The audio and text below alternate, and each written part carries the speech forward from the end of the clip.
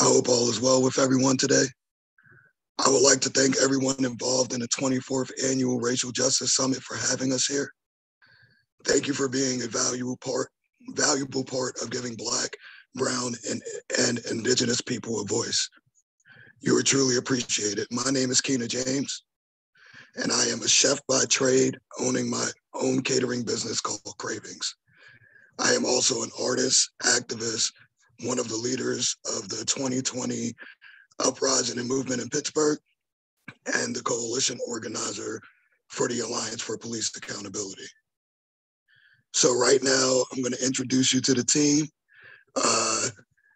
We are all a part of the Alliance for Police Accountability, but we also all wear many hats as individuals.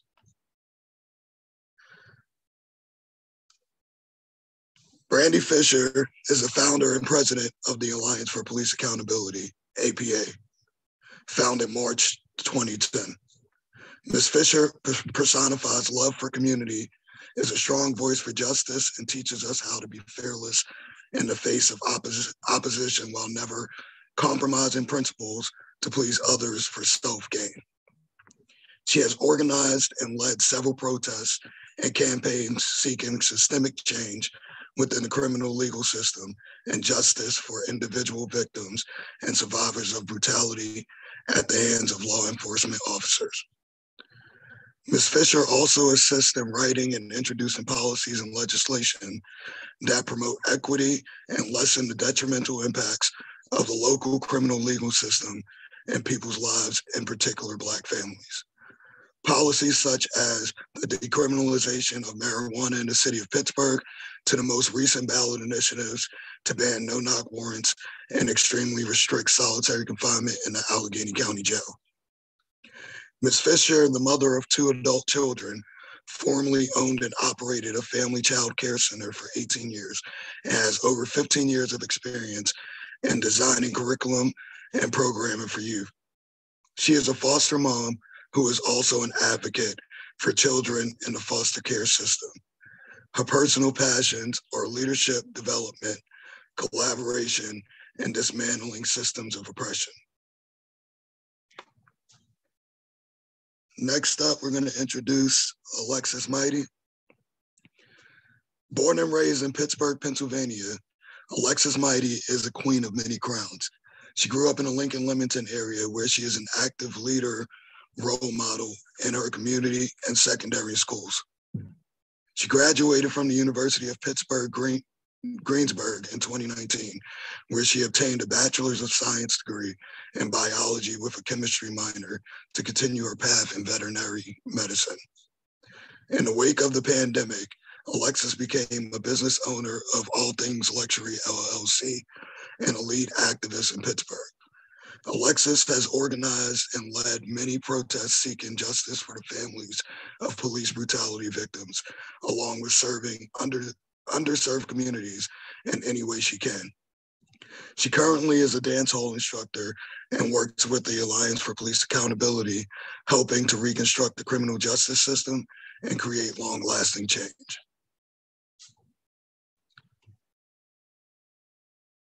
Last but certainly not least, my guy, Jesse. Jesse Wozniak is a scholar of policing and imperialism who teaches criminology and sociology at West Virginia University. He is the author of numerous scientific studies of policing, including his recent book, Policing Iraq, Legitimacy, Democracy, and Empire in a Developing State. Jesse is the chair for the Law and Policy Committee at the Alliance for Police Accountability, as well as being a team leader.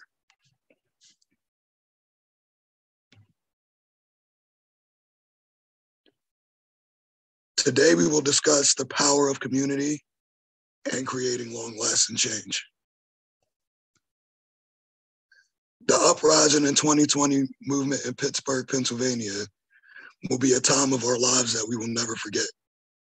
As you are all aware, 2020 is the year that the Black Lives Matter movement made history as one of the largest movements in the country.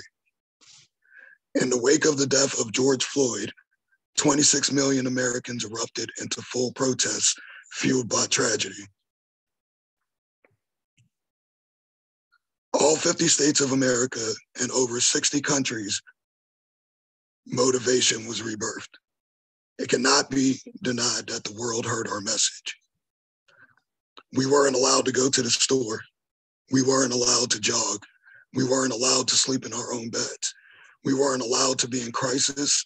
We weren't allowed to ride a bike. We weren't allowed to go camping. We weren't allowed to walk down the street. We weren't allowed to whistle. We weren't allowed to sing. We weren't allowed to speak. Our deaths weren't important enough to thoroughly investigate, fire, and charge the persons responsible. Tired of seeing lives lost and without consequence at the hands of those who are exposed, who are supposed to serve and protect us, we flooded the streets.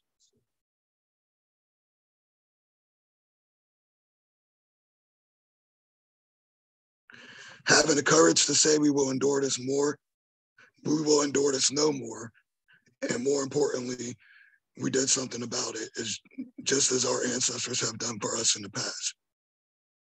From house calls to car rallies,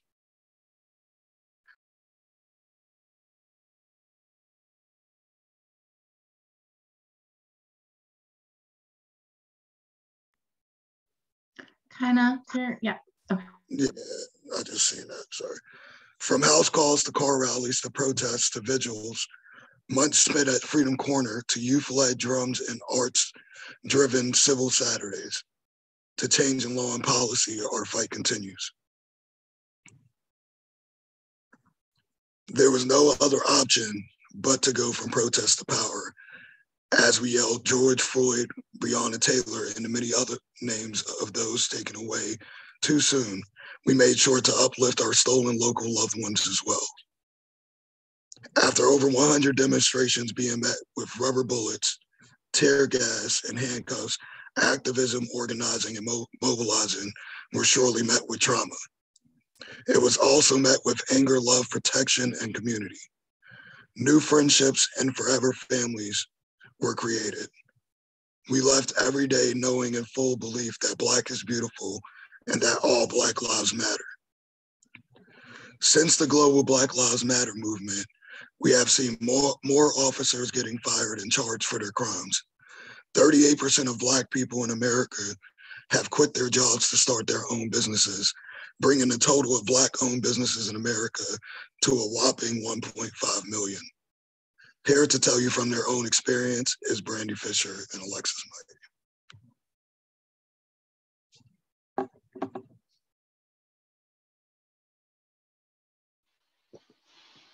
Good afternoon, everybody. My name is Brandi Fisher. I hope all of you are doing well today. I want to just briefly tell you about my experience as an activist in the city of Pittsburgh for over the past 10 years. The Alliance for Police Accountability was founded in 2010. It was birthed out of a local police brutality case. A young man by the name of Jordan Miles, who many of you may be familiar with, was a high school Kappa student at the time. And he was brutally beaten in his neighborhood, which was Homewood, about 3 doors up from his own home. And at the time I was, my son and Jordan are 2 years apart. And I was sitting at home and I seen this on the news. I was teaching Sunday school at church and I operated a child care center. And so I've always had a passion for youth. And I think the thing that hit me the most about the story at the time was not just the police and the community issue, but it was that he was so very young. I just couldn't imagine as a mother of someone very close to his age that I would have to do so much to my child to subdue them. Jordan was brutally beat to the point where his mother did not recognize him. He was also arrested and placed in Allegheny County jail on trumped up charges as a result of his interaction with the police. For those of you who are not familiar with the story, very briefly, it was in January the 12th to be exact, 2010, the day after Jordan Miles' birthday. He had just turned 18, which allowed them to take him a day before, had just turned 18, which allowed them to take him to Allegheny County Jail. He was his grandmother lived behind him, and he often walked to their house at 11:30 at night to stay with her so she wouldn't stay alone. And on his way there that day, there was unmarked vehicle full of 3 undercover plainclothes white police officers who jumped out on Jordan as he came out of his house, took a few steps up the street. This car screeches up at 11:30 at night, tinted windows, dark blue car. And of course, the first thing Jordan does is run. He doesn't know who it is. He doesn't know if it's a drive-by shooting. He doesn't know he's about to be robbed. He doesn't know what's going on. So he takes off. They chase him and they beat him. They beat him in the head with a flashlight. Those long flashlights that police officers used to carry. I don't know if they still do. I haven't seen them in a while. But he was brutally beaten in his head and his face, punched, kicked several times, even by the police officer's testimony. They said it was because they thought he had a gun. No weapon was found.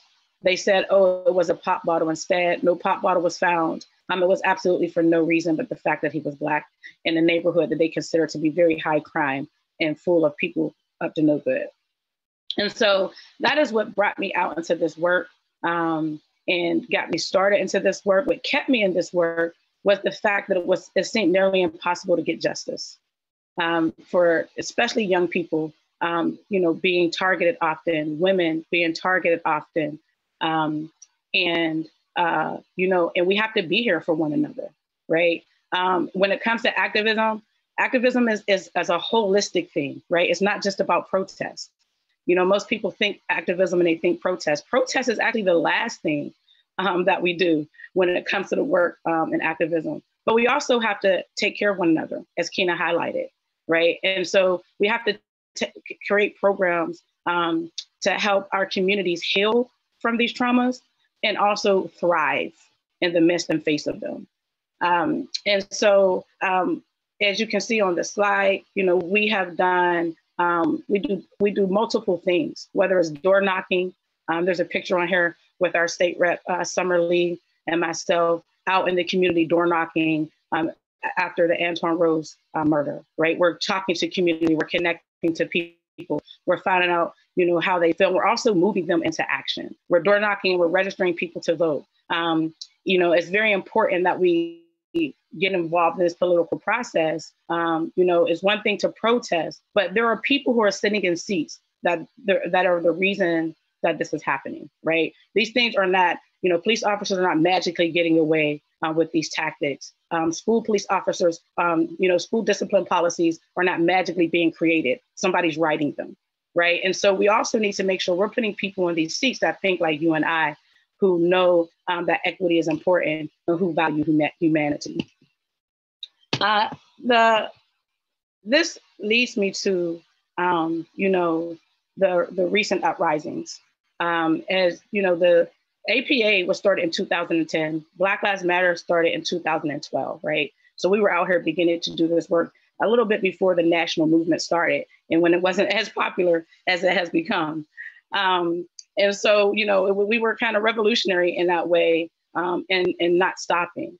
And so what we also want to remember in this movement, and I like to highlight and bring to the movement, is love, right? We have to, the foundation of our work, the foundation of activism is love, right? It's love for our communities, it's love for justice, it's love for ourselves, and it's love for humanity. So when we're doing this work, it's coming from a passionate place because it's about our lives.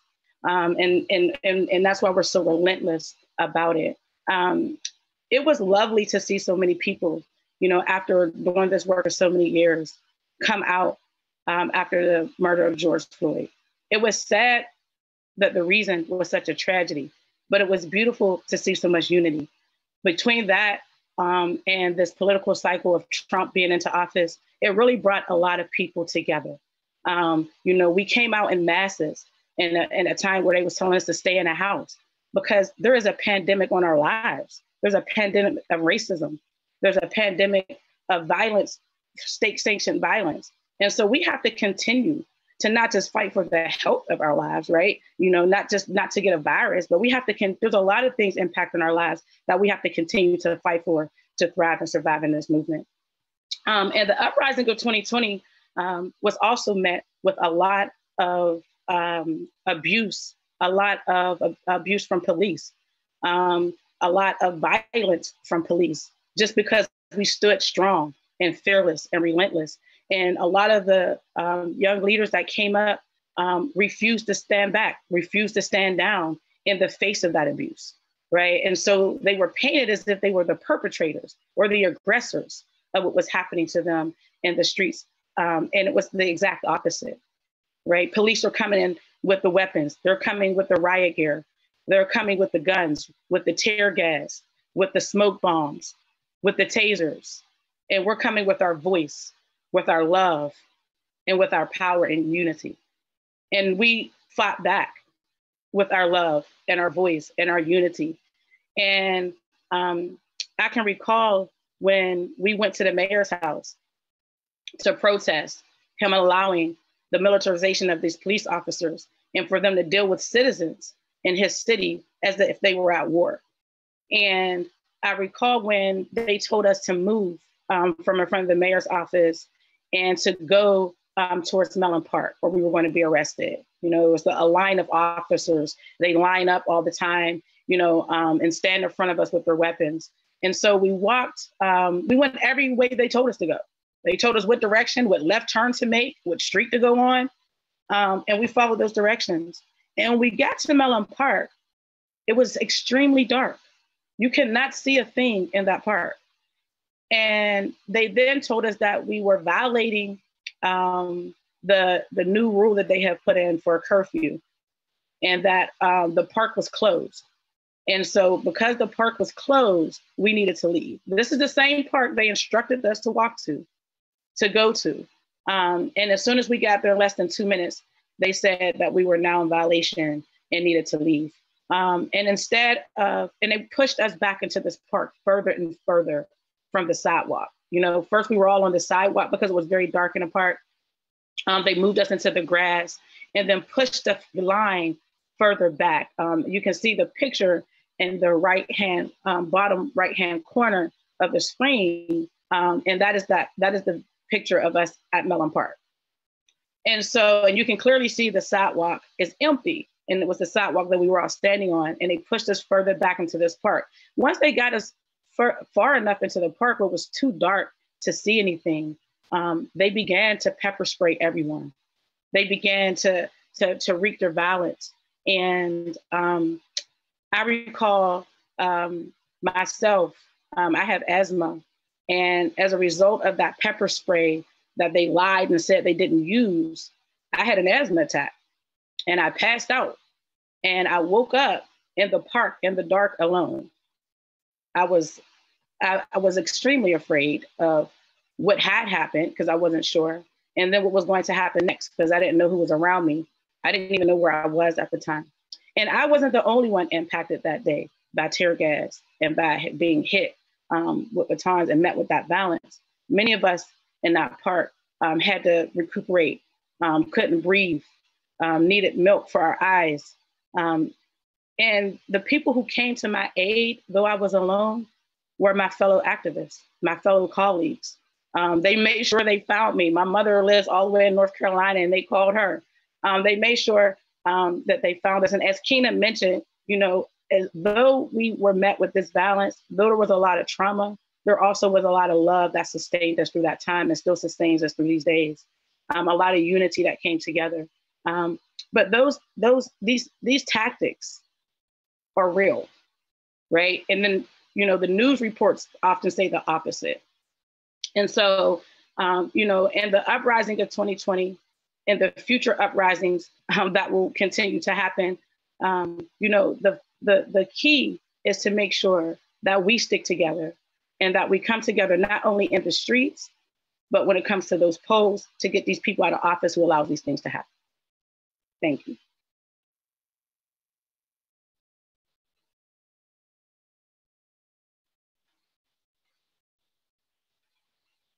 And now we're going to hear from the queen that wears many crowns, Miss Alexis Lighting. Hi all, can we hear me? Alrighty. So my name is Alexis Mighty, and I work with the Alliance for Police Accountability. And I want to start talking about the effect or the impact that COVID had on the movement. The beginning of shutdown was the rise of it all. The impact of COVID forced people out of their houses, pushed people into the streets to hear, learn, and see how cruel our system is. As we know, most of America lost their jobs and had little to no income. 18.1 million people were employed in June, and 63% of those people were unable to work because their employer closed or they lost a business due to this pandemic.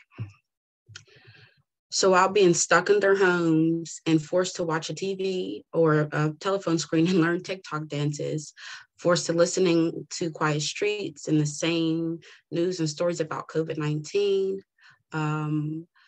we happened to find a video of the tragic and unlawful death of George Floyd that took place. It was recorded on camera for the whole nation to see. And mind you, the whole world's mental health was at stake from being in quarantine, and suicide rates and cases were also on the rise. So now we're viewing yet another senseless, reckless murder of another Black man at the hands of the police. And due to this, an estimated amount of 15 to 26 million people took the streets. And those 15 to 26 million people were getting educated about the true history of America and what continues to happen in these streets. This pandemic allowed millions to learn about Black history and tragedies, more than what they learned in their entire 12-year education. Millions marched throughout the many hot summer days screaming that we matter, that Black lives matter, opening eyes of how mothers have to teach their kids what to do when they encounter the police, opening their eyes of how we have to walk or how we can walk the street and not return home. Opening our eyes of seeing how we can get off a school bus with only a cell phone in our pocket and being stopped and frisked for weapons.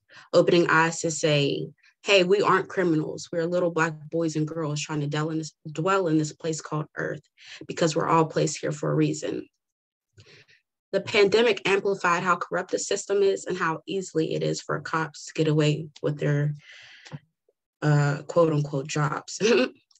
It opened their eyes that even while we're standing up for Black lives peacefully, police continue to try to harm us while on camera, which heightened what we were stating to be true. It was opening their eyes that we are always working behind the scenes, and it's not always about protests. Opening their eyes that protests bring a call to action to say, hey, look at me, I matter. Why are we doing this? And how can we change this? Opening people's eyes to say, this can easily be you. And this takes me to Freedom Corner. I was introduced to Daniel Brown, also known as Mama Brown, throughout the community, through Miss Michelle Kinney, the mother of Antoine Rose, at a Juneteenth celebration in 2020. Mama Michelle introduced her and said that she needed help seeking justice for her son, Marquise Jalen Brown, who sadly lost his life on Duquesne University's campus. At the time, I was a leader of the Pittsburgh I Can't Breathe organization, where we held her first action that following weekend. There is when we learned the full story about what happened to Mama Brown and her son. She stated that he was on camera skipping down the hallway, and next he was in his dorm room with campus police, and they were trying to de-escalate a mental health crisis. Then somehow, as they were trying to de-escalate the situation, he managed to pick up a chair, break a window, and jump out a window, leaving a gash on his head as well. For 2 years, Mama Brown didn't have any answers. For 2 years, she didn't have the strength to investigate her son's death, which she shouldn't have to do. And for 237 days, she endured a hunger strike waiting for Duquesne to meet her demands. Her demands were to have full access to the information on her son's death so she can perform an independent investigation. She wanted the campus police to have body cameras and for them to receive mental health crises de-escalation training. I don't think that was too much of an ask.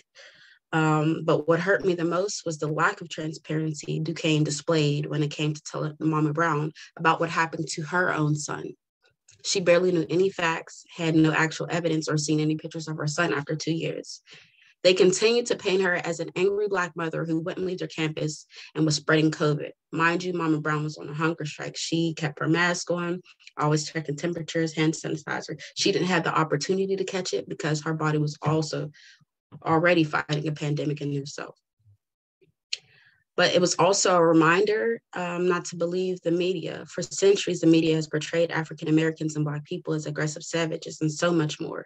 But if you had met Mama Brown, she was nothing but sweet and giggly, always had a smile on her face, and she was just a joy to be around. And sadly, this incident with her son was another case of the police shouldn't have been the first responders to a mental health crises, especially when they aren't trained to be in that position. It seems like public safety has turned into public enemies. Mama Brown pushed back her plate and her only meal was justice. It was so hard to watch this plump woman delve down to a size smaller than I am now, and to know the reason was even more heartbreaking. Due to her stance, Mama Brown established the Marquise Jalen Brown Foundation in honor of her son. She created this platform that amplifies the voices of mothers and students to promote police transparency and accountability, mental health, and the demand of timely and appropriate responses when faced with social injustice in a judicial and collegiate setting. And I'm gonna move into what motivate me to keep going and to seek justice. What initially motivated me to keep going was feeling, seeing, and hearing the strength of our Black mothers who were grieving. The essence of the grief, however, was beautiful. And that may sound weird, but how well they carried their spirits while battling the continued absence of the seeds they planted, the triumph and tribulations they bore to uphold a movement with millions of freedom finders standing behind, beside, and in front of them. Our Black mothers stepped out on faith, doing things they never thought possible. So the same thing doesn't happen to me, you, or anyone else that looks like us. And who am I not to stand behind someone who's fighting for me, especially when they carry the backs of millions? They gave me the strength to toil on. It's empowering when you can just call to check on them because the burden they carry is very heavy. And they end up checking on you and passing enough energy to lift you up and keep fighting. It was rare when we saw some mothers temporarily dropping their shoulders of exhaustion. But when we did, we knew there was still pressing work that had to be done and that we had to be the ones to hold them up. What motivates me to show up every day is that every time I did show up, there was progression. Every day and every time that we showed up was progression. I can easily be a victim. Black families are considered to be the lowest part of the justice food chain. I remember holding my nephew for the first time, which made me want to protect that blessing from everything possible. I fight for him and every other blessing because they deserve to have a fair chance at life. If respected officials and people of power aren't following the rules, how can we? The law isn't upholding the law. When the police and other officials took an inch, we definitely ran that mile. It keeps pressure on those in power to let them know we are not letting up and they need to do their jobs and continue to do their jobs. Because if us civilians mess up, make a mistake, or even fear for our lives, we still have to be punished for our crimes, which can result in death. So why aren't they? What faith can I put in a system that doesn't follow their own principles? Part-time work only gets part-time pay. I can't show up to a job doing part-time work in hours and expect a salary without taxes. But when you do show up and add a pep to your step and apply pressure, you work your way up the ladder to make diamonds. I see those challenges as opportunities to get better. And I think we're heading back to Brandi Fisher, and thank you for your time.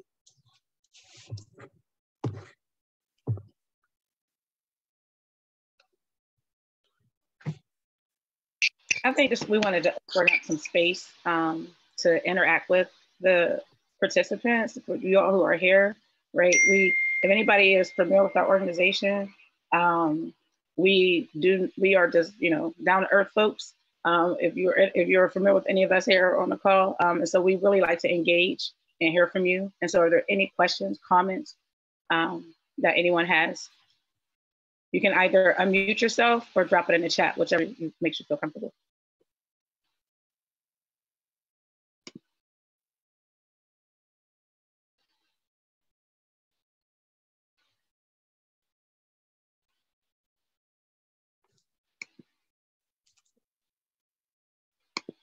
Anyone at all? Anyone surprised by anything they heard? Anyone hear anything they didn't know?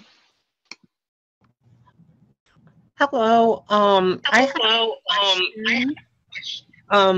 My name is Free. I'm with Trans Uniting. Hi, Kyna. And I was just wondering, if you guys could talk about, community amongst like different activist organizations and like what support, APA is given and then received, I guess. Does that make sense? Yes, it does. I can respond to that first. APA is an alliance of organizations. So we consist of over 30 organizations. Collaboration, especially in the movement space, is extremely important. One, it's about resources, right? Being Black-led organizations out here fighting things that the system is designed to continue to push down. It's not always easy to get resources to help you do that work. And so by us all working together, we leverage our own skills, talents, and gifts, to be able to push in the movement. It also opens up the conversation and people's visions and of understanding of who is all impacted by state-sanctioned violence, right? And the fact that, especially, because we partner with Trans Uniting, and I know Kyna is going to talk about this a little going forward, but there's people in our trans community who are impacted by this violence often and are not mentioned, right? There are people who are just poor and maybe not Black, who are, because this is a class and a race issue, very much so, who may not be mentioned. And there are a lot of women who are murdered often and are not mentioned. And so it's important for us to collaborate as organizations and institutions, and especially because we all have our different strengths. And I like to compare it to the body. So somebody might have heard me say this before because I really believe in it. We have 2 arms, 2 eyes, 2 legs, but they come from different angles and they have different functions and help us balance out. And that's the same thing with different organizations and entities. Like, we need each other and our own expertise and our rights to come together as a whole, as one body, with one goal, to make sure not only equity happens, but that the power is with the people when it comes to the decisions being made about what impacts our lives. And so collaboration is important in anything that you do. And it is a free question.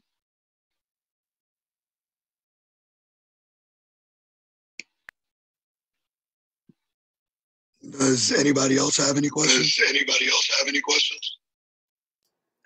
I'd also throw out that as presenters are talking, we're paying attention to the chat. So if you have any questions that come up as any of the presentations are going on, throw them down in the chat and we'll definitely get to them.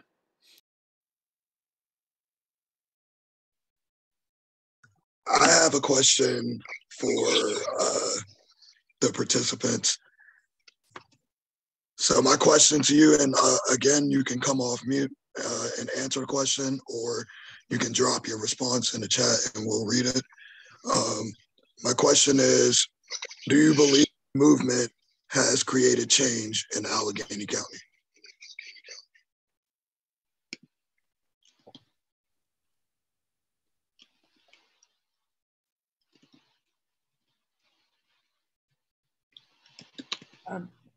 Yes, I would say yes. I think that we really participated in getting the ballot on and winning ending solitary confinement in Allegheny County Jail. And I just got to say, I think this APA is a wonderful organization and always very welcoming to anybody in any group.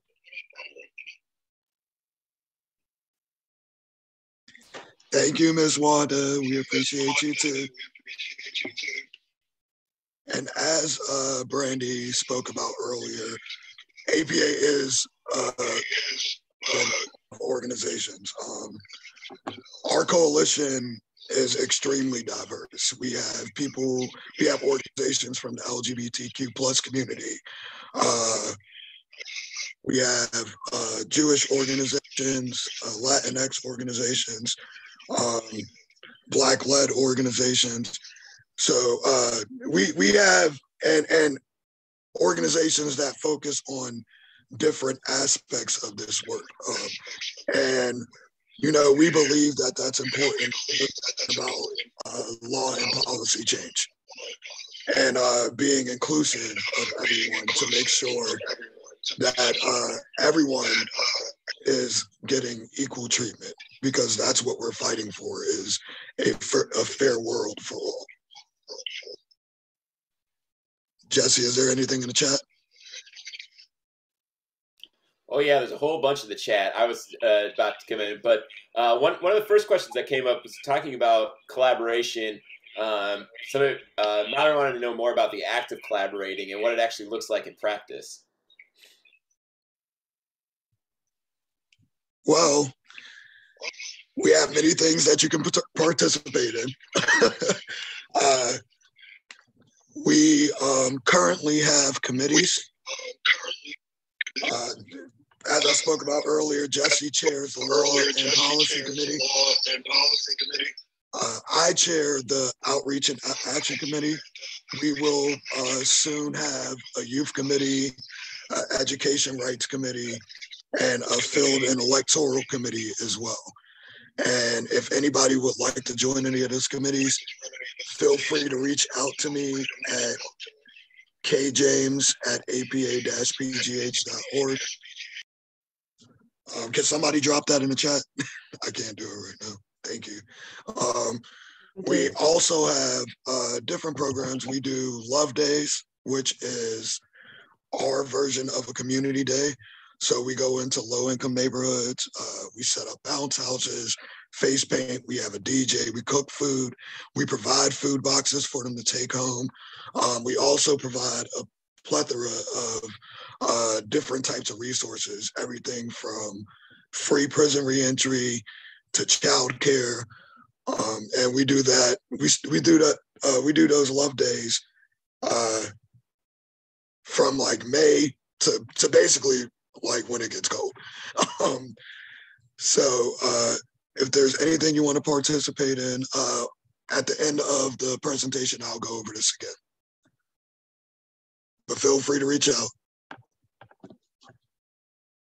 Jesse, is there anything else in the chat that you want me to answer? Yeah, I think one question that really stood out to me as interesting is we have a question of how has movement work changed over the years since APA began doing its work? Brandi, you want to take that one? Sure. And just a little bit on the collaboration piece, I do want to just highlight how we share power. So, you know, in our coalition, we have a group in which we communicate with all of our coalition partners. And when things arise, you know, political officials send us, you know, a policy and they want questions, they need feedback on it. You know, we don't take that and say, oh, we just give that feedback. We send that to our entire coalition of organizations. We inform them of what's going on, and we make this decision, these decisions together moving forward. You know, this is what we're thinking. What do you all think? Do we think this is best? Here's a document, you know, of the legislation. Everybody can weigh in and give their feedback of what it should say, what should be written. I mean, we have a true collaboration, and true collaboration does share power. As far as how the movement has changed, I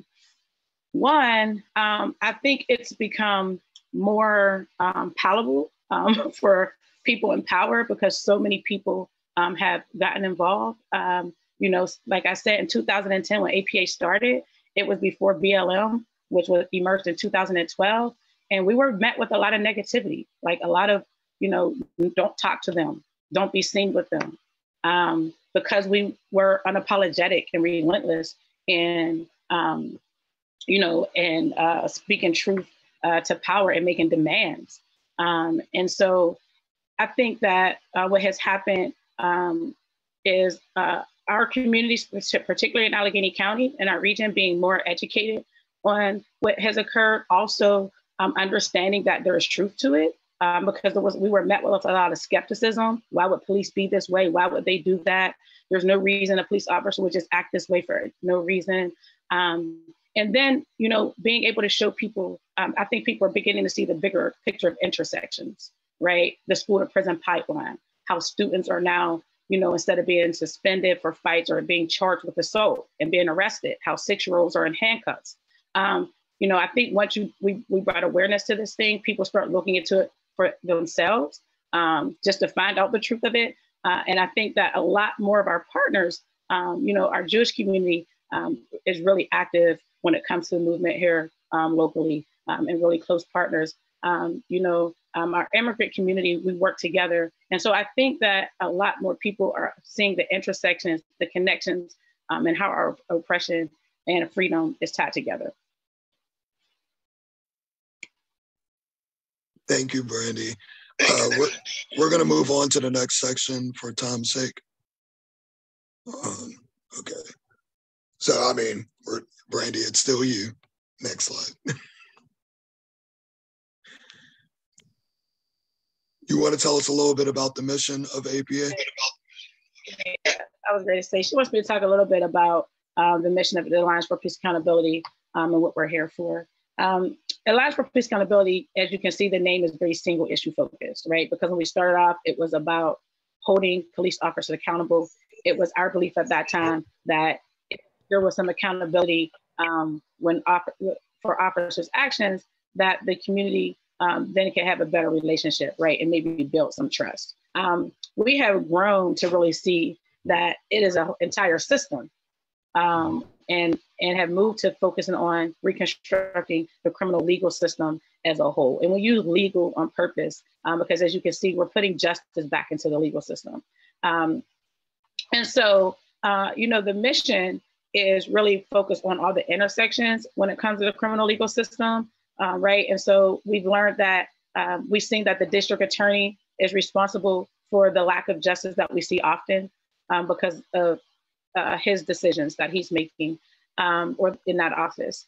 We also see that the chief of police matters when it comes to these matters. And then also when we're looking at the laws, right? We're like, these laws that exist and these policies that exist are really what people are leaning towards when they say they make these decisions in the name of the legal system. It's that this, according to the law, according to their training, you know, you'll hear that a lot.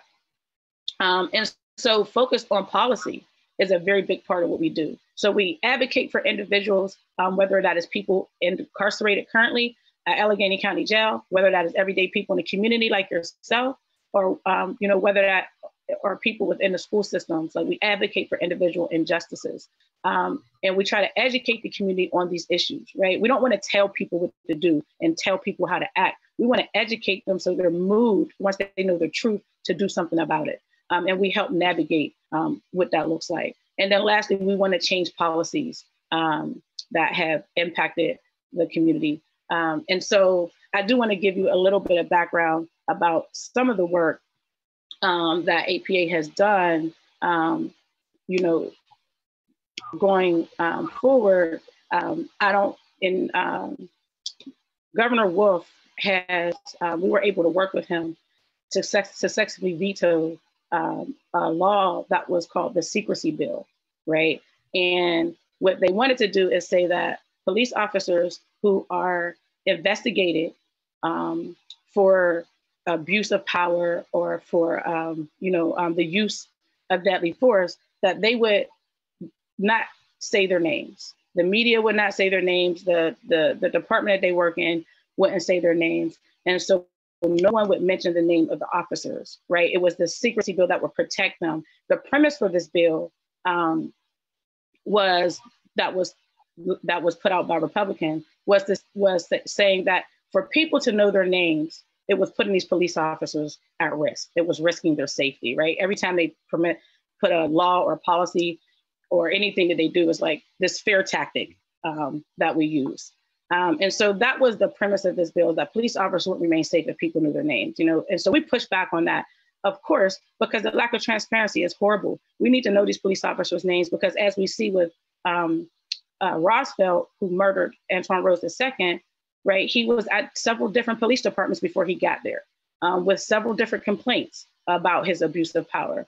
And so we need to know and be transparent about this, what's going on. We also help author policy to decriminalize marijuana in the city of Pittsburgh. Yes, marijuana is decriminalized right now.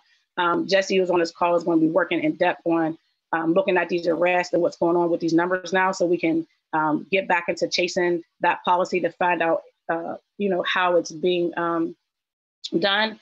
But, at the time in 2015, Black youth, not Black people, but Black youth under age 18 were #1 for marijuana possession arrests, right? It was just ridiculous. And it also shows the over-policing of people, particularly young Black people.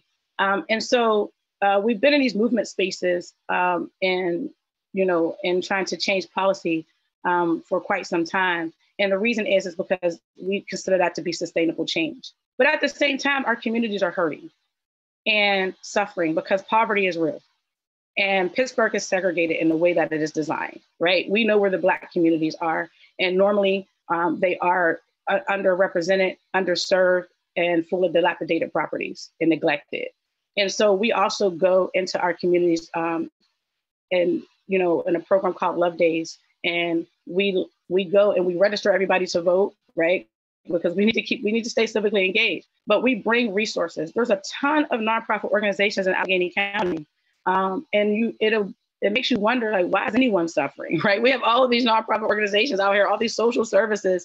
How come it's not enough? But a lot of people are not aware that they exist. There's just no outreach. A lot of times because there's no money for those nonprofit organizations to do outreach, marketing is very expensive. And sometimes there's a lack of will. And so we make sure that we take these plethora of resources to the front doors of our communities. Whether it's, how you can get a car to get to work, whether it's credit counseling classes, we take all of this information, whether it's childcare, we partner with other organizations, part of our coalition, and also outside of that, such as the Allegheny Health Department, who brings out free bus passes, Narcan, which is needed. Believe it or not, so many people do come to the table for that.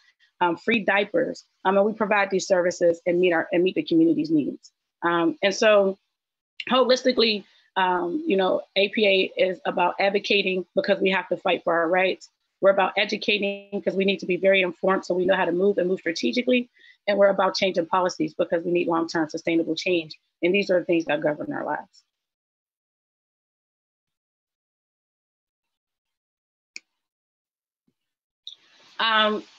This past year, we pushed these 2 ballot initiatives, one being ending solitary confinement or extremely restricting solitary confinement in Allegheny County Jail. We are still making sure, and I just want to highlight this. It's one thing to get a law passed, right? It's one thing to change policy. It's another to make sure it is enforced. So you have to stay on top of policies. Just because they get passed, it's not like, woo, woo, we won. Because we know people don't want these changes to happen.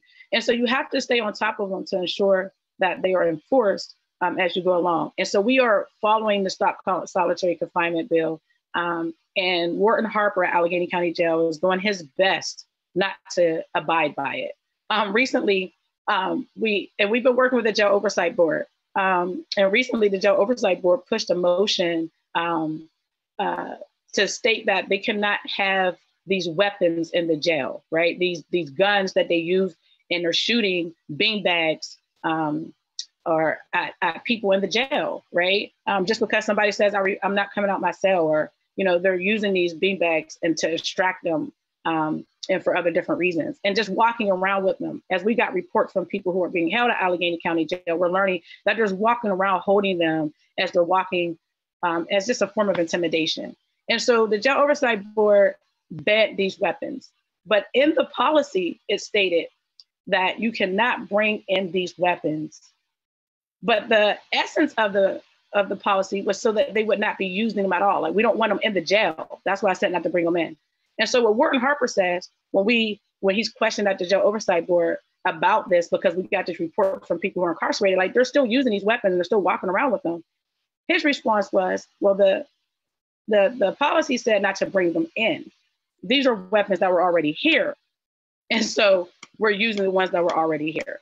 And so you have to be very mindful and careful, because they're going to find any way they can, because they don't want these changes to happen to supersede or to circumvent the very spirit of what we're trying to do, right? And so I just wanted to give that an example. And that's where we are with the solitary confinement bill, is really fighting the way that is being implemented and making sure that they are doing what they're supposed to be doing. We set up a hotline at the organization for people who are incarcerated there to call and complain to us, to let us know what is actually happening inside. And this is how we know. And this is how we know what's going on in the streets with interaction with police, because we are very connected to the people who we are working with on beside of and on behalf of. And then the other thing was the Breonna's law that we got passed that Kyna, do you mind? Because I think I've been talking too long to talk about Breonna's law and the impact and what that has done. But we were successful in getting this done in the midst of a pandemic. And I just want to highlight that solitary confinement is detrimental. If you want to Google it, if you want to look into it, it is a horrible practice. And we're talking about people who are held in pretrial detention, right? We think it's horrible for any jail to have this, but we're talking about people who are held in pretrial detention, meaning you are accused of something that you have not yet even been found guilty of. It may very well not be. And you can go in a very healthy person and come out with problems you did not go into this jail with, right? And so it is horrible. And this is why it definitely needs to end. And it's also being used for things because of, correctional officers' pride and ego, right? This power trip is being used because people are outside of their cell longer than they're supposed to be. Like, you were supposed to go in 10 minutes ago, 15 minutes ago, you're late, right? Is that a reason to put somebody and lock them up for 24 hours a day? And then we were demanded that they have recreation time, right? I just want to highlight this. So we're like, they need to be out of that cell at least 4 hours a day. What they're doing is they're taking people out, and if they still want to punish them because they're mad at them in some kind of way, you can get out the cell, but we're handcuffing you to the table. So you have people who are getting so-called 4 hours of rec time, but hours of that is being handcuffed to a table while they're out of the cell and sitting at this table. So they're still not getting any rec time, any movement, and they're still trying to find ways to circumvent. Like, yes, we gave them the 4 hours outside of their cell, but we chained them to a table so they actually. So I just want to highlight some of the things that are happening surrounding what we're trying to do. And just so you can understand how the system really works and how the people who are in charge of the system are really defying the law and trying to find many ways to circumvent it. And that happens not just with the laws that we are trying to implement, but with the laws that are already on the books, right? They try to circumvent any way that they can. And so it's just necessary for us to stay on top of it. And Breonna's law, we actually talked to Breonna's mom about this. I was able to go to Kentucky and meet her. And she asked when we come back to Pittsburgh if we made sure that we pushed this law because she wanted to get it everywhere in the state. And so we took the Breonna's law up as well to end no-knock warrants. And just to give you an idea, people wonder why, like, that's important. And people try to paint the picture of, oh, you're trying to give like criminals time to get away with things. But if you are a person inside your home and you're in your house right now, right? You have a 3-year-old child, you're walking around your living room. They don't know who's behind that door when they bust it down, right? They don't know where somebody is inside their home when they decide to just bust this door down. They also don't know if someone is able to legally carry a weapon and think someone is breaking into their home, right? There is many reasons why this exists. And people who don't want the things that we push often try to paint them in a picture that is inaccurate so people won't support them. So if you don't get anything else out of this conversation, please always speak to folks who are pushing for change so you can find out and understand the reason behind them yourselves. Because often when you're not a part of these communities, you have no idea what's going on. Jesse, would you like to add to the solitary component? Yeah, I mean, I think what Brandi really highlighted and what I think is one of the strengths of APA is that we don't just sit on something once we've done it, right? I mean, as you all know, right, May 21, voters overwhelmingly approved this ban on solitary confinement, right? And especially got to give a shout out to Kyna and all the thousands of organizers who collected tens of thousands of signatures to get this on the ballot and to get people to do it, right? And so it went into effect December 21, right? Not supposed to be anybody in solitary confinement, and yet they still have 300 people in solitary confinement, right? That is 300 violations of the law. And so as Brandi was saying, this is the kind of thing that APA does, is we don't just see that victory, but rather we sit there and we say, okay, but is this going to be implemented? And we're going to keep your feet to it as they continue to violate it in a number of ways. And so APA, in conjunction with a lot of other great organizations, especially shout out to the Abolitionist Law Center, who's keeping a really close eye on it, are making sure that this law doesn't just get implemented, but actually works in reality and actually keeps our community members safe while they're incarcerated.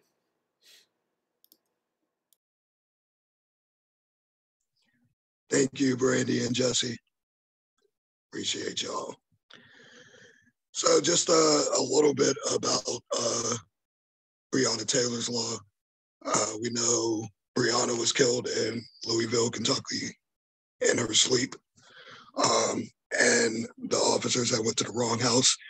And this is often what happens during no-knock raids. So more than 20,000 no-knock raids occur in the U.S. every year.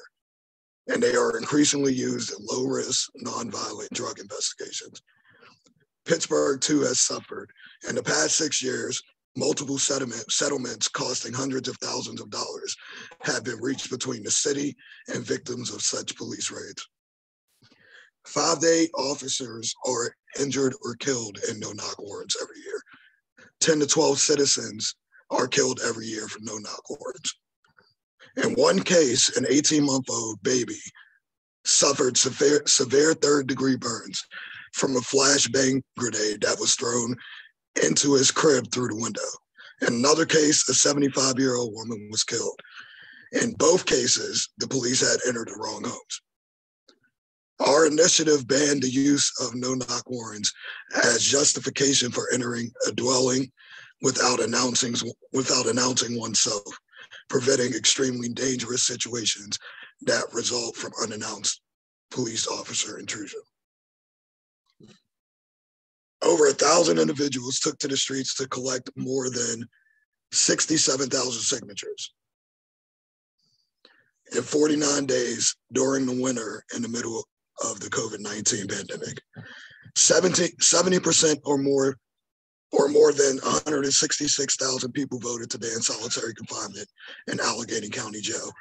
81% or more than 49,000 people voted to pass Breonna Taylor's law against the use of no-knock warrants. The people of Allegheny County and more than 30 partnering community-led organizations had a huge impact on the success of both Breonna Taylor's law and the ban on solitary confinement in Allegheny County Jail.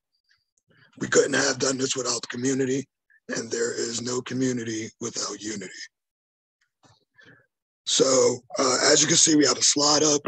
So if you know anyone who is suffering solitary confinement at Allegheny County Jail right now, please call or email us. Our phone number is 412-708-5200. And our email address is info@apa-pgh.org.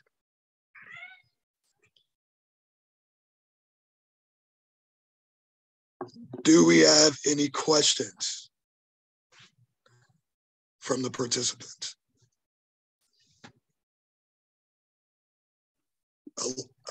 Beth has a hand raised, I see. Hi, Beth. Right now, we have 2 situations with the police of significant concerns. Of course, we got many, but in particular, what happened to Jim Rogers and what happened to Peter Spence. Can you give us an update on that and what we can do?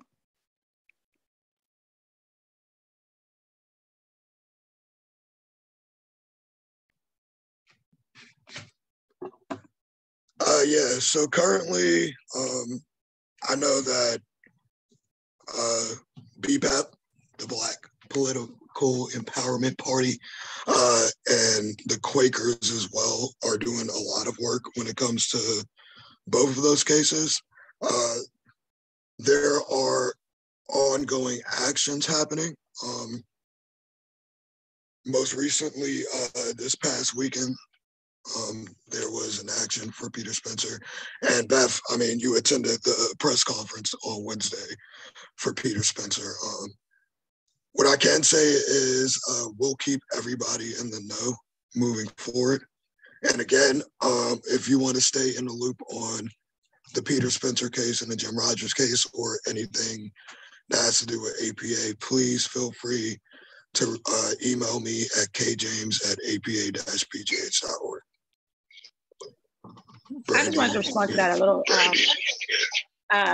As far as Jim Rogers is concerned, one of the things that have recently come to light, and just for people's understanding in these cases, it takes it takes a little bit of work to make sure we're getting as much information as we can, especially when people don't want information to be released. But one of the things I want to pinpoint as far as the movement is concerned and for people to pay attention to is something that one of my mentors, Dr. Silhouette, told me about very many years ago when I first started doing this work in 2010. And that is the medical examiner's reports. Often the medical examiner is used in a way to hide things that happen in the police department. And he was a medical examiner himself for Allegheny County for many years, and he wouldn't know more than anyone. And so in Jim Rogers' case, what we see is that the death was ruled an accident, which prevents certain sort of accountability from being able to happen, right? It wasn't ruled a homicide. So it was ruled as an accident, which means that the district attorney can't file charges, or, it wouldn't, he could, but it wouldn't be, he couldn't file him for murder, right? Because they're saying this wasn't a homicide based on the ME report. And so there's things that, and then in Peter's case, when you look at their ME report, right, and how it was ruled, and then working with Dr. Silhouette's office, the family got an independent autopsy, right, and found out things that wasn't in the ME report. There was a different result that came out. And so we do now have access to be able to have independent autopsy, but they cost money, right? So if our organization wanted to be able to provide an independent autopsy to Jim Rogers' family when it's occurred, it would cost money. And and we plan to be able to do that, but we have to do some fundraising to be able to pay for some of those things that we know really can, when these cases arise, can make a difference. And so I just wanted to highlight that about those two cases, so people can pay attention to these medical examiner reports and what goes on with them and how they're used sometimes to hide what actually has happened in these controversial cases. And, in these smaller places, which is extremely unfortunate that these folks are working together. And so to get the information in these smaller communities is even more difficult, right? Because everybody's working together to hide it. And so I know that one thing about our organization is we go where we're called, right? We don't chase things. We go where we're asked to come, and we go where we're called. And when other organizations are working on things, we provide support. Like, how can we help? How can we help navigate the system? But we definitely respect the work of our partners and other organizations who are out here doing the work and helping families, get through things. So if you ever wonder why there's something going on, and if you wonder, like, why is APA not doing this or involved? One, it might be because the family, we have not spoken to them because we do not take a step, an inch, or make a statement without first talking to the family. Two, it might be because another organization has taken the lead to do this work and we're following, their lead. But we are always willing to add our expertise. We are always willing to add our feet to the fire to help out and advocate for any situation.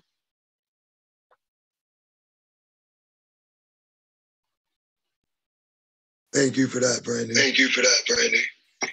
Okay, we're going to move on to the next thing, which, I'm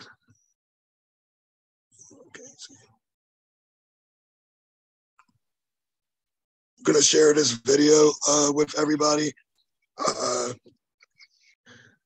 APA in One Hood has put out a report on reimagining public safety and is currently doing the work to implement what's in that report.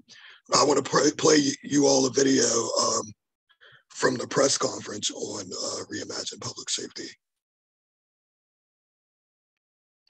call for mental health distress should not end in someone losing their life.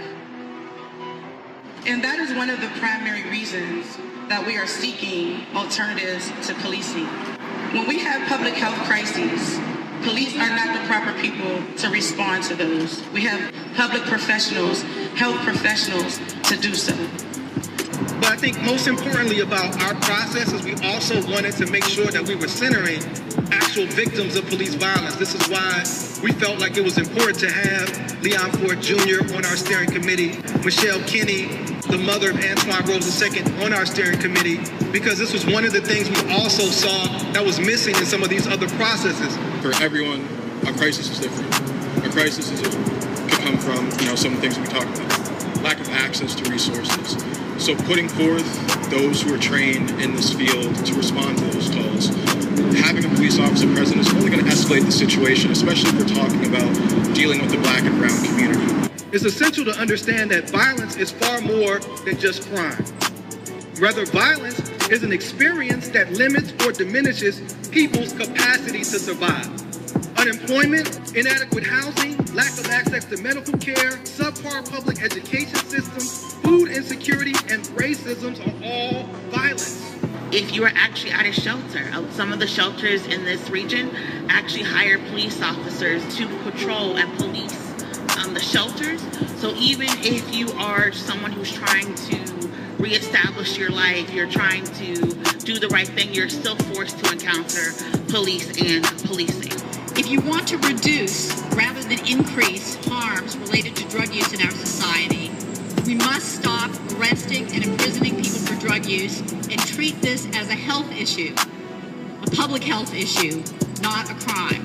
Pittsburgh is already over-policed. We currently have 31 officers for every 10,000 residents, which is almost double the number that comparable mid-sized cities have. We spend a third of the city's budget on public safety, but this has not made us safe.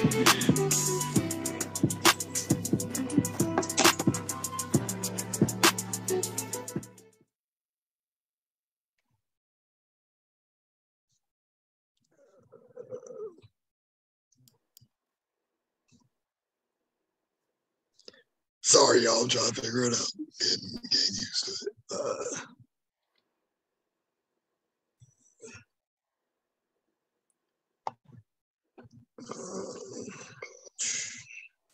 Well, while Kyna works back to the slides, I'll just jump in because I was going to talk about this community report we had for visioning true public safety. I just dropped a link in the chat there. If you haven't had a chance to look at the report yet or read it, I think it's definitely worth your time. As you got kind of an introduction from the video there about sort of what we were doing with this report, and that a lot of people have suggestions about ways we could better improve community safety or improve policing, right? I'm an academic who studies these kind of things. I've got all sorts of ideas. But one thing that we wanted to do in conjunction with One Hood was really bring together communities that are actually affected by these practices, people on the front lines working with these things and helping people who are affected by these practices. If you're able to click on the link and open it, I think one thing that's great is to just turn to the second page there and see everyone who is part of this coalition. And you can see it ranges from people who experience police abuse directly, to people who work with those who have, to people who work around political issues, to people who work with people experiencing drug abuse issues, to people who do mental health counseling, those kind of things who need them. And so over the course of spring 2021, between APA and our partners One Hood, we brought together this diverse coalition of people actually experiencing these kind of things to try to create a new way to envision what public safety could look like. A lot of times when we talk about public safety and violence, people think only of violent crime. And how are we going to respond to violence if we don't have the police? But I think it's so great that that introductory video had a great line from Jasiri that violence isn't just violent crime, right? Violence is anything that diminishes people's capacity to live and survive and thrive and live their lives, right? So violence is much more than the crime we see in the streets. Violence is people not having housing. Violence is people not being able to get safe supplies. Violence is people not being able to get food, right? Violence is people being stigmatized for their mental health issues. As we heard a statistic earlier, but I always want to bring it back up again, right? Half of all people killed by the police are experiencing some form of mental illness or trauma, right? And yet we respond to that with armed guards. So what we did was we brought these community members together and worked on this vision in 4 separate ways, right? Responding to violence, responding to homelessness, responding to drug use, responding to emergency situations, right? And looking at how we can do them with affected communities. And we also had several community sessions where we brought drafts of this to the wider community and asked them, does this make sense? Does this correlate with your experiences, or are there things we're missing? And using that feedback, we also talked to other organizations that have successfully instituted non-police responses, such as Cahoots in Eugene, Oregon, or Dasher in Denver, Colorado. These are both organizations that have been quite successful in sending unarmed, crisis-informed, mental health and trauma-informed counselors out to give people the help they need, rather than sending out an armed police officer who likely doesn't have any training or isn't able to provide any of these resources that we need.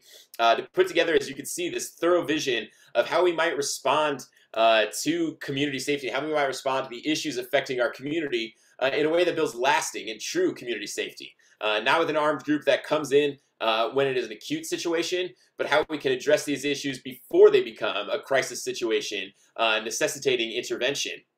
And how we might, through strengthening our communities, reduce the need for police in the first place. You might have heard there in the preview video, but currently the city of Pittsburgh spends a full third of its city budget on public safety. 1 out of every $3 the city of Pittsburgh is spending is on public safety, and yet there has been no noticeable public safety gains. And that is because all of that money is going into the response after these things reach a crisis point, rather than going into our communities and providing the things they need so that we don't reach a crisis point in the first place.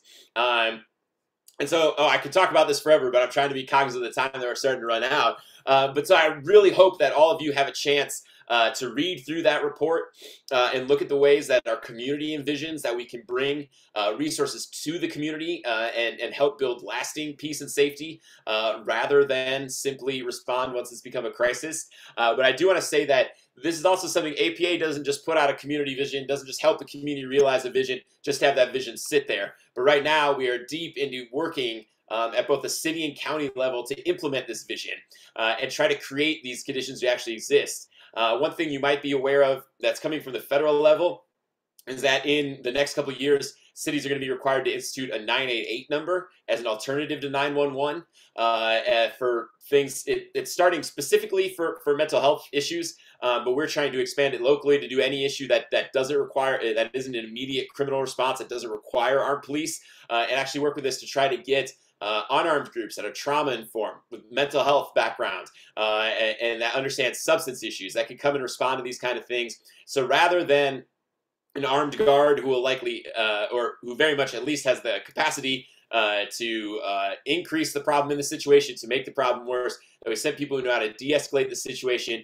and more importantly, get people the actual help they need, rather than simply stuffing them into ACJ so they can experience the horrific conditions there, rather taking them to those actors, those institutions, those places that can help them, but even more importantly, taking those resources from punishment, taking those resources from the torturous conditions in ACJ, and using those in our communities so we don't get to those crisis points that necessitate intervention in the first place.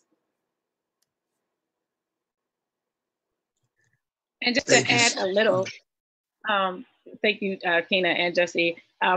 Right now, the city of Pittsburgh is putting this into practice. Like as we speak, they're like piloting it.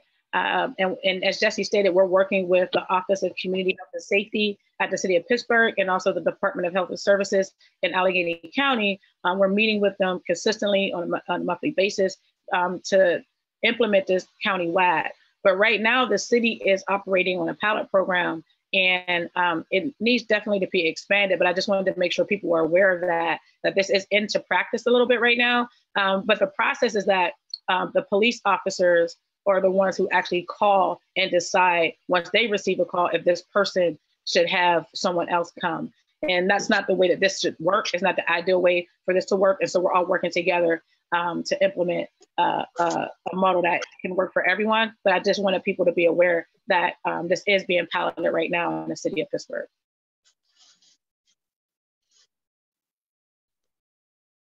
Thank you so much, Kyna and Jesse.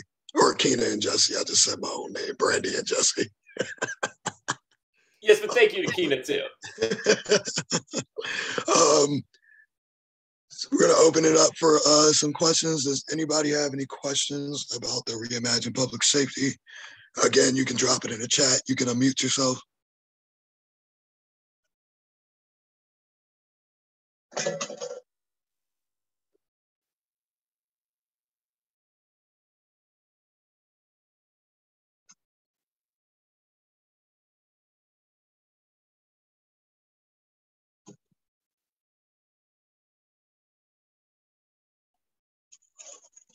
If no one has any questions, I have a question for you. So my question for you is, what do you believe to be the best alternatives to policing when it comes to public safety? Again, you can drop it in the chat or unmute yourself.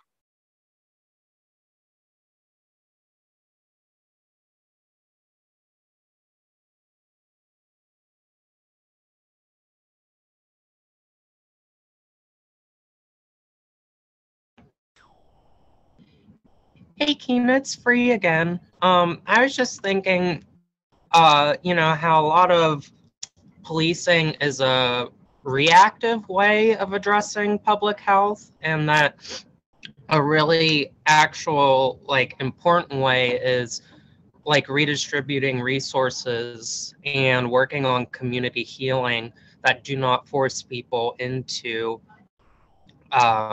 you know, desperate situations.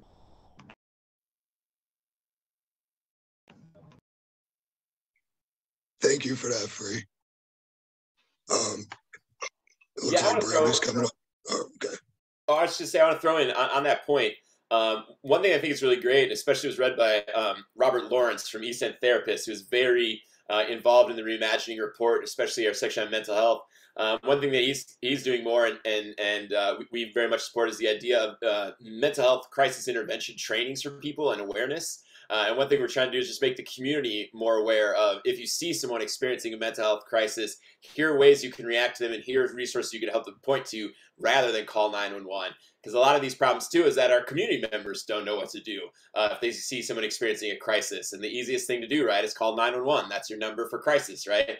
And so another thing, in addition to getting resources out there, we're also pushing efforts to get education out to the community so they know what they could do and not have to rely on these same systems.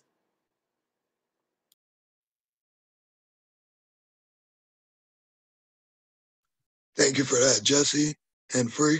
I see Rodney, you have your hand up.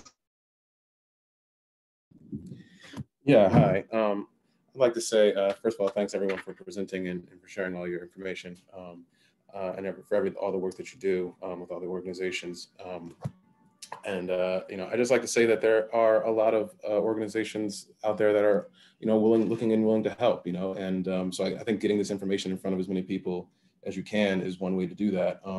I was a part of a session earlier that talked about how the damage PNC is doing and running some of these opportunity funds that they put in place to help, you know, prevent some of the displacement of these gentrified neighborhoods. And you know, that's something that you could put in front of people at PNC who, you know, volunteer. And it's a big organization. There's got to be someone who does that. And, you know, so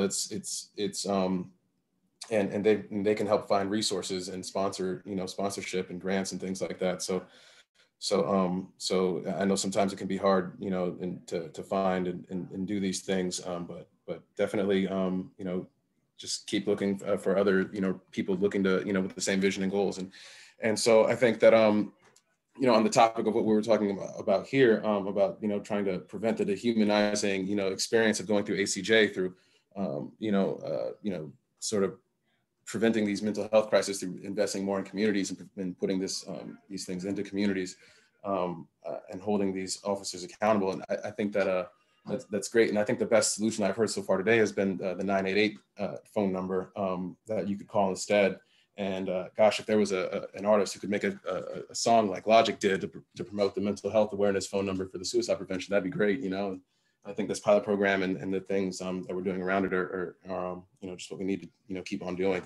You know, it's there's too many people in positions of power that are making it hard to, you know, make the you know, to let go of it, right? And so it's tough, when, to even make sure that they're writing the laws the right way, so that, you don't need the Mortgage Disclosure Act after the Fair Credit Act, after, whatever, to prevent, redlining and institutions from continuing to do these things. So, make sure they have teeth to begin with, and they're written the right way, so that people can't, don't have to, say, well, you have to take the guns out of the jail too, not just prevent them from coming in, right? So, it's a fight that we're going to, just have to keep on, adapting and learning and passing on information to, make sure that people can keep doing it. So appreciate everyone here. Thank you. Wow. Thank you, Rodney, for your, you just filled out an evaluation. But no, thank you for saying everything that you heard today. It helped me see what was conveyed and what could be taken away. So thank you for that. One thing I just wanted to respond to is the idea about, because we are discussing how we spread this information widely once we do come up with a model to be implemented. How is everybody going to know now there is another place to call, not just 911, or when is this situation or incident, how do you know when to call 911, 988? And so thank you for the suggestion of having someone create a song about it, because Jasiri X often does that very thing. He had a song about Jordan Miles, one about Leon Ford. I think one is going to be coming out about Jim Rogers. I hope I didn't just leak something, but that's an idea to put in front of him in one hood. So thank you very much for that. The only thing, I just wanted to go through the chat because I didn't want anyone to be missed. And someone asked, what is the best way to motivate and support community members after a tragedy? So I just wanted to throw that question out there to see if there was anybody who was here that wanted to respond to that, because I don't think we're the only ones who have information, but if there's anyone here that wanted to respond to that, that would be good.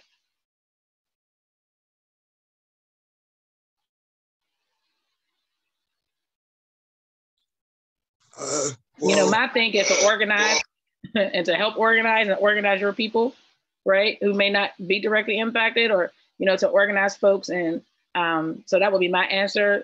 That's we definitely know people need direct support, mutual aid. But the best support, I think, helps things from not happening to people again. And so as much as we can organize our communities and our friends and our families, to make an effort about policy, to call their city council, county council, state representatives, and governors, as much as we can organize folks to advocate for this issue, so it's not deemed this Black and brown issue only, right? It impacts all of us. I think is extremely helpful. Kyna, go ahead. You want to respond?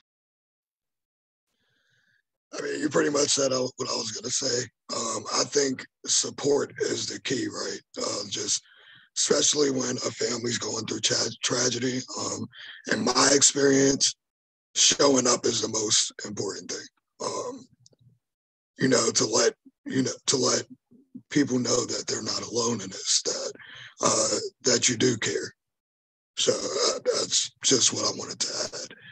And I'm sure we have a ton in the chat, and I'm sorry we can't get to you because we have 4 minutes left. So I'm going to go on to the final slide, which has all of our information. Can I interrupt for 1 second and do this shout out? The shout out, sure, absolutely. There was a shout out in the chat that I just wanted to highlight, and it was from Mary Parrish, and it was just a shout out to Tracy Merrick and Nancy Rise from First United Methodist Church, who marshaled strong support for justice for Jim Rogers, and Pittsburgh Friends Meeting is grateful to be working with them. And so, we always like to shout to people who are doing the work, and it also ways for you to get plugged in, firsthand. And so we wanted to shout out First United Methodist Church as well. And then, just the whole faith-based community, because it's something I've always echoed needs to be involved in this work even more so. And so I don't know if people have seen that there's an April 10th convocation on police violence and justice for Jim Rogers. And so if you want more information about that, Kyna can make sure she gets that to you afterwards. But that's also coming from, Mary Parrish and Tracy Merrick. And so when we're talking about support in these times, these are examples of ways to support as well. So thank you to Tracy and Nancy. Thank y'all. Thank you for that, Brandi. We definitely appreciate all of our partners doing all of the different kinds of work.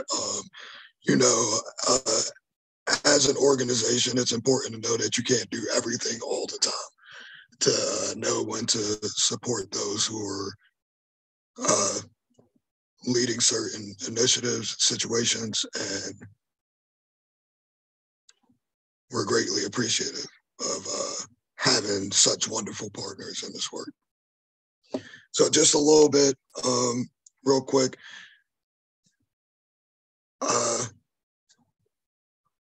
Again, get connected with APA.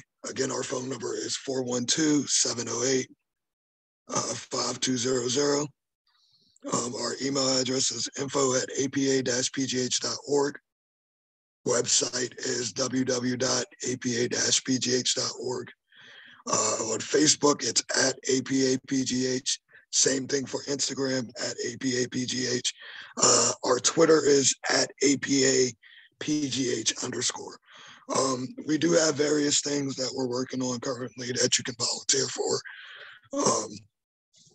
I mentioned the committees earlier, so law and policy, outreach and action, education rights, field and electoral, and our youth focus group are all committees that we're looking to grow.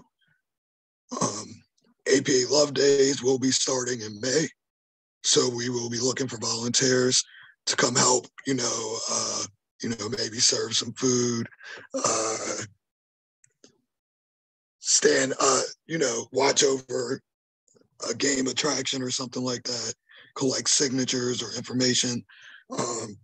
We are also about to launch our in-cash bail campaign. So anyone who's part of an organization or individual that would like to help out with the in-cash bail campaign, please, again, Jesse, can you drop my email in the chat again? I'm sorry, I'm not able to do it with the screen up. But please, please, please feel free to reach out to me. We also do issue-based canvas work, right? So we canvas entire neighborhoods. We don't just go into the community and put things in on people's doors. We knock on doors, we engage the community. We find out first what the community needs, and then, as well as let them know what we're working on currently and the resources that we have to help them out with.